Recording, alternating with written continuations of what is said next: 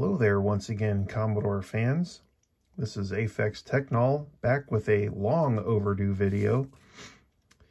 And the topic of this video is a bit of a revisiting of a video that I made about 5 years ago.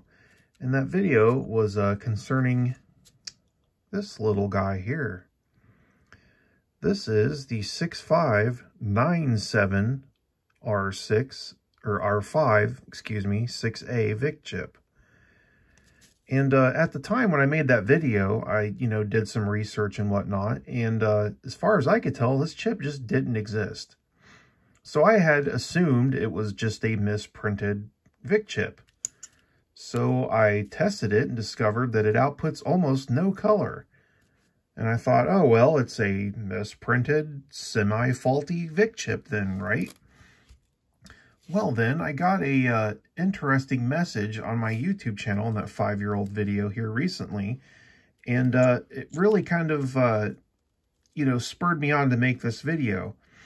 Because after doing a bit more research and doing a lot of thinking about it, I really think that person that sent me the message really may be onto something. So, yeah, let me show you the message here real quick. And it'll scroll through the message and I'll do a little demonstration for you.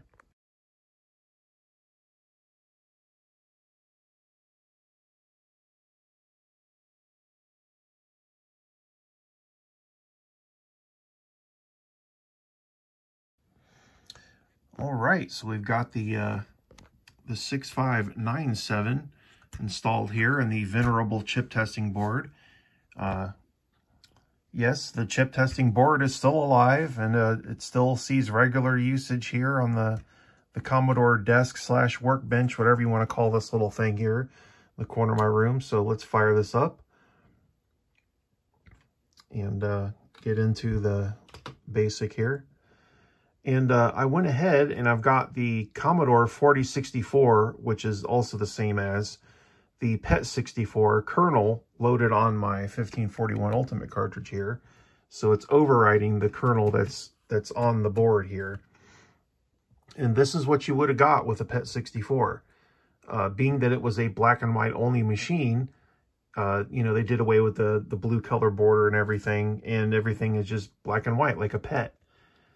But it's, as best as I can tell, it's still mostly compatible with Commodore 64 software.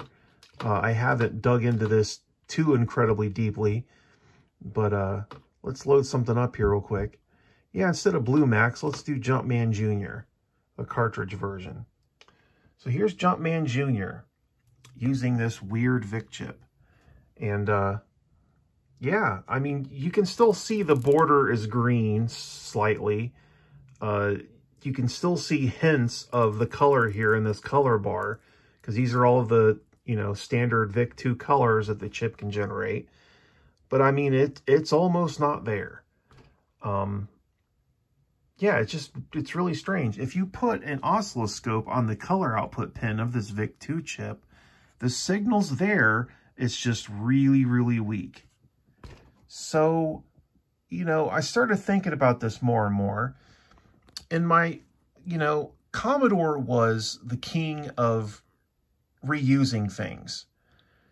Defective systems got returned to Commodore. They'd pull the boards out, they would rework them, and then put them in, other systems and sell them as new. That was a super common practice at Commodore. So, what if Commodore had a batch of these early ceramic R5 VIC chips that had defective color output circuitry for some reason? And they thought to themselves, well, we're going to be making the PET64, which is a black and white only machine anyways. Why not take this batch of defective chips, give it the model number 6597, and use them in those machines? So, it's an entirely plausible theory. So, just for the heck of it, let's load something else up here. I don't even know what to pick. How about Gyrus? That's not very colorful, though. Yeah, I mean, you can see hints of the blue here in Gyrus, and I'll even load up the Ghosts and Goblins thing here. one more time. Here's the...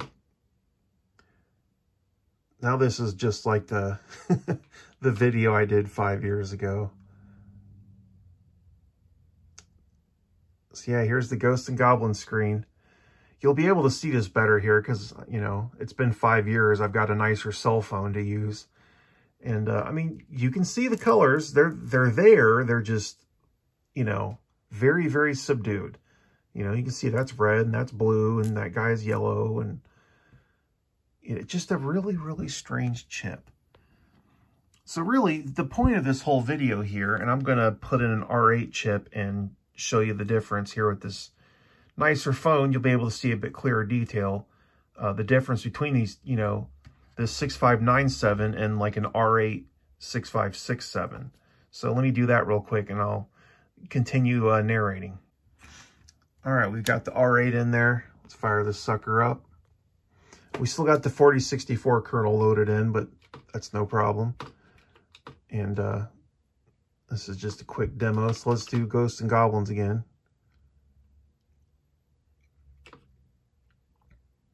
You notice it doesn't have the little timing glitch here in the, I guess you'd call those raster bars.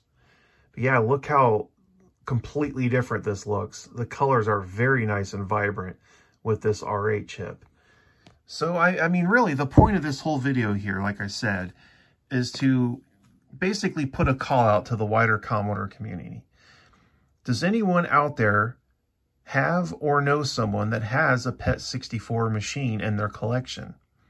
And if so, will they pop the hood on it for me and check to see if their machine has a 6597 VIC chip in it?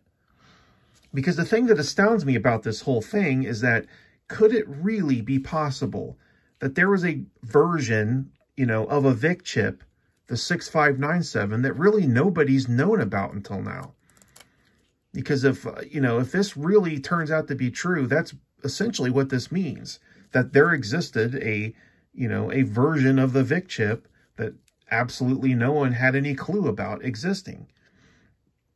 So, yeah, if anybody's got a PET64 out there and would like to take a look under the hood for me and see if their VIC chip in that machine is indeed a 6597, that would be super interesting to me. And if anybody happens out there to be able to do this, you know, you can comment here on this YouTube video. I'm also on Twitter at AfexTechnol. You can DM me on there or whatever if you have any pictures or whatever. But yeah, this is one of those Commodore mysteries that I inadvertently run into that I find super interesting. Because, you know, I mean, I love repairing Commodores, but at the same time, the historical aspect of it too is also really interesting to me. That's why I have all these different, you know, variations of chips and boards and machines, as you know, they made them through the years and continually updating, because all that stuff is just fascinating to me for some reason. So yeah, anyways, that's about all I had for this video. You know, it's a bit of a revisiting of a 5-year-old one, but like I said, if anyone out there can really help me solve this mystery of the, you know, the potentially unknown VIC chip variety I have here in my hand, that would be awesome. So yeah, anyways, this has been AfexTechnol, and yeah, I hope to make some more content in the future. Things have gotten a bit, you know, a bit more calmed down in the world situation, and I've got some ideas and things. And, you know, as always, no promises. But if I find something interesting, I'll come back with a video eventually. Anyways, hope everyone has a good one, and AfexTechnol out. I will talk to you all again soon.